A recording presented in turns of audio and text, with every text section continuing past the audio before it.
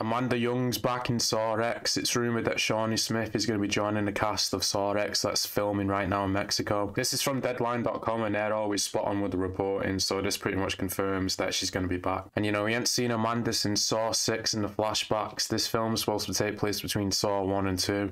So it's going to be interesting. We already know about the leaks I've put on my channel about the bathroom coming back. But yeah, Shawnee Smith coming back, Amanda Young. Let me know your thoughts and comments down below.